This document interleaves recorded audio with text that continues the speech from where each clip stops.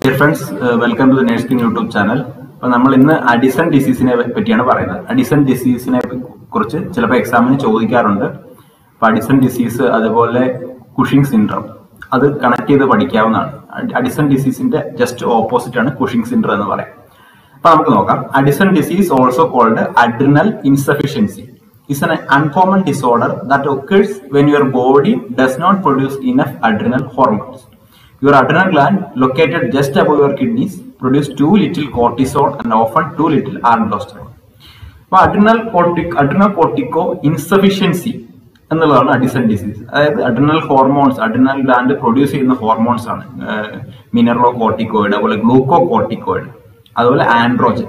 These hormones adrenal gland produce. So, in glucocorticoid, cortisol, mineralocorticoid, aldosterone. Androgen. So, hormones produce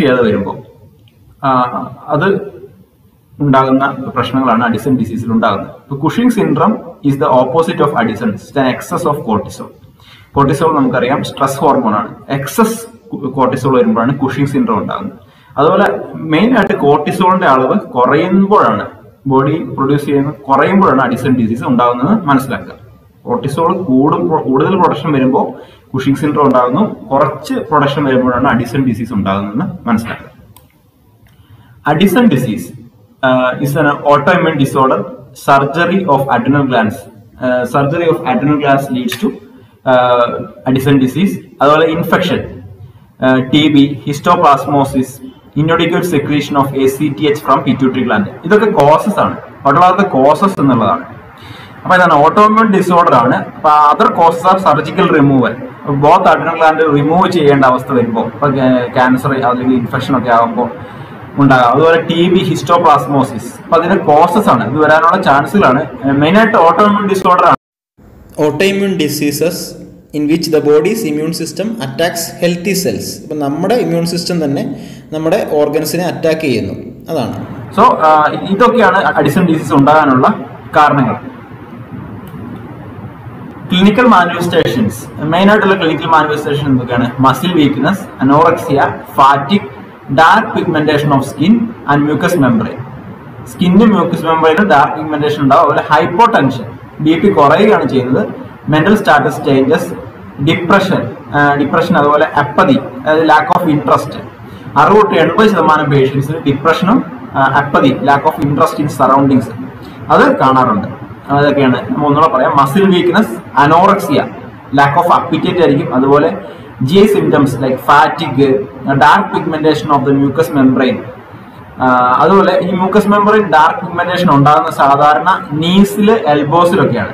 Hypotension, low blood glucose, hypoglycemia, hypotension, hyponatremia, low sodium, hyperkalemia, potassium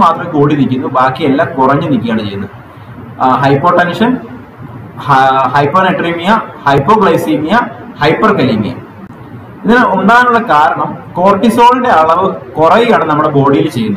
Cortisol cortisol body sugar ulpadhipikan karanamagunna hormone cortisol. So cortisol production hypoglycemia undagunnu connect cheyidangane nokam.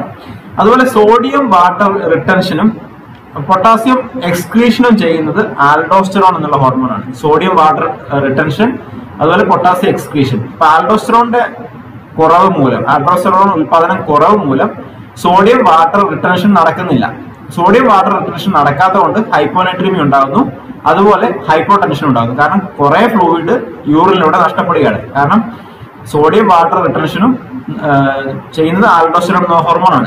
Aldosterone hormone production hyponatremia hypotension. Potassium excretion aldosterone. Potassium excretion aldosterone hormone. Aldosterone potassium hyperkalemia. Okay.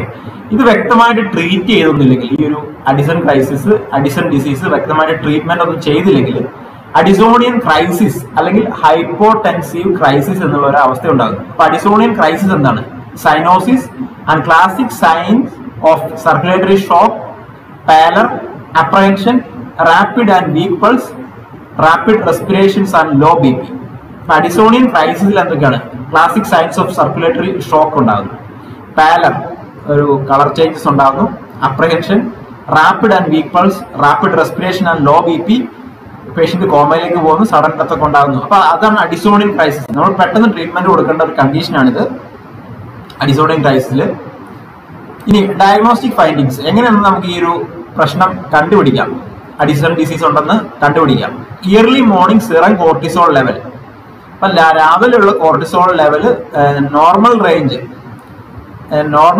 കുറവാണെങ്കിൽ, അതായത് 165 നാനോമോൾ per ലിറ്ററിൽ കുറവാണെങ്കിൽ, അത് ഓർക്കണം, 165 നാനോമോൾ per ലിറ്ററിൽ കുറവാണെങ്കിൽ Addison disease ഉണ്ട്. അതുപോലെ hypoglycaemia നേരത്തെ പറഞ്ഞതാണ്, hyponatraemia, hyper kalaemia, ലൂക്കോസൈറ്റോസിസ്, WBC count കുറയും.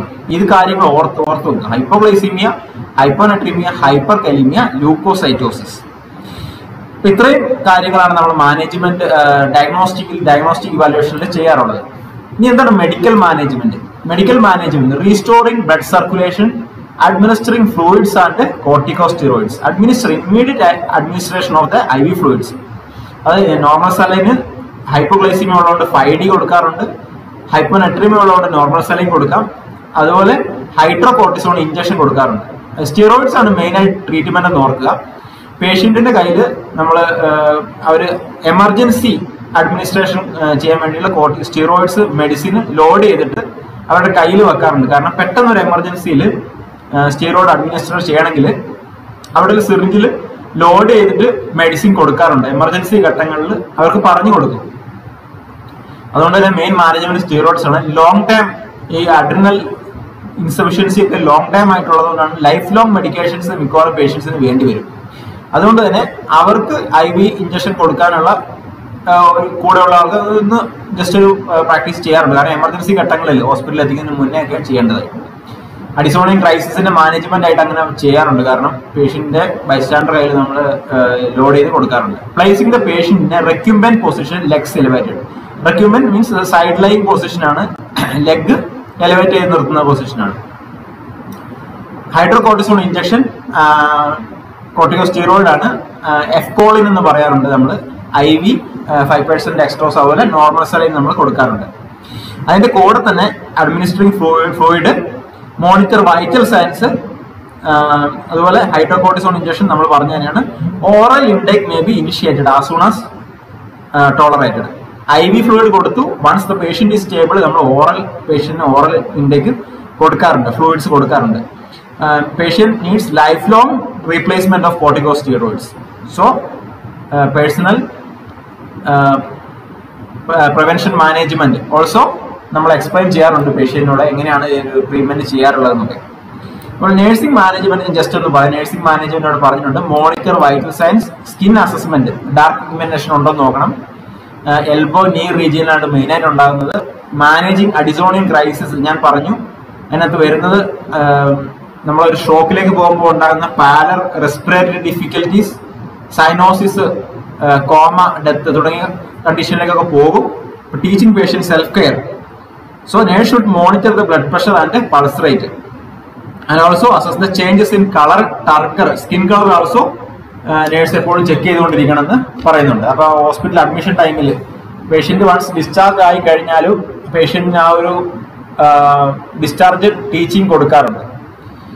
സോ അഡിസോണിയൻ ക്രൈസിസിൽ നമുക്ക് പറയാം shock, hypotension, rapid week pulse ആയിരിക്കും. അതുപോലെ rapid respiratory rate കൂടാറുണ്ട്, പാലർ, extreme weakness ഒക്കെ ഉണ്ടാകുന്നുണ്ട്. The patient with Addisonian crisis requires immediate treatment of IV administration of fluid, glucose and electrolyte, especially sodium replacement.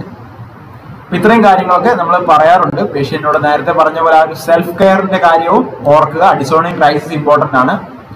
ഇപ്പൊ patient ഒരു Addison ഡിസീസിൽ ഉണ്ടെങ്കിൽ പേഷ്യന്റിന് എന്തൊക്കെയാണ് പ്രശ്നങ്ങൾ ഉണ്ടാകുന്നത് ജസ്റ്റ് ഒന്ന് നോക്കാം. Browns pigmentation of skin, hypoglycaemia, changes in distribution of body hair, postural hypotension, GI disturbance, weight loss, weakness. Addisonian crisis എന്തൊക്കെയാണ്? profound fatigue, dehydration, vascular collapse means decreased blood pressure, renal shutdown, decreased sodium and increased potassium. So ഇത്രയൊക്കെയാണ് നമുക്ക് main ആയിട്ട് addition ഡിസീസിനെ പറ്റി അറിയാനുള്ളത്. Important points എല്ലാം നമ്മൾ പറഞ്ഞു കഴിഞ്ഞു. അപ്പൊ ഇതിന്റെ ജസ്റ്റ് ഓപ്പോസിറ്റ് ആണ് കുഷിംഗ് സിൻഡ്രോം എന്ന് മനസ്സിലാക്കുക. Okay, please share this video. PDF നോട്ട്സിന് വേണ്ടി നമ്മുടെ ക്ലാസ്സിന്റെ എല്ലാ PDF-ഉം ഈ ഡിസംബർ 2022 വരെ കിട്ടാൻ വേണ്ടി, എല്ലാ PDF-ഉം 2022 വരെ കിട്ടാൻ വേണ്ടി നമ്മളൊന്ന് കോൺടാക്ട് ചെയ്യുക, വാട്സാപ്പിൽ ഒന്ന് കോൺടാക്ട് ചെയ്യുക. Okay, so all the best. ഞാനൊരു ക്വസ്റ്റ്യൻ നിങ്ങൾക്ക് വേണ്ടി പറയുകയാണ്. ഇതിന്റെ ആൻസർ നിങ്ങളൊന്ന് ജസ്റ്റ് കമന്റ് ചെയ്തേക്കുക. ക്വസ്റ്റ്യൻ തരികയാണ്. Okay, thank you. All the best. Wish you success. Stay bless. Stay safe.